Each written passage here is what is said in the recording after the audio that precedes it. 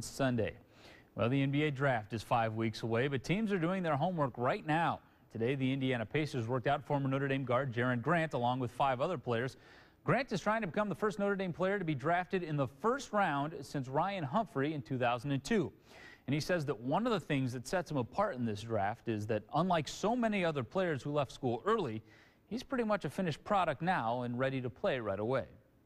For me, I think it's an advantage. I think I'm ready to help a team right now. It's not going to take 3 or 4 years for me to really get into a rotation or be able to help a team. I feel like right now, at 22, I'd be able to come in and, get the job done and help a team win some games. A system like this where they don't quite interchange, but they're a little flexible in that regard. Does it appeal to you? Yeah, it's something that definitely fit my game. Being able to, play with George here or play on or off the ball is something I've done my whole career, so I think I'd be able to fit in right.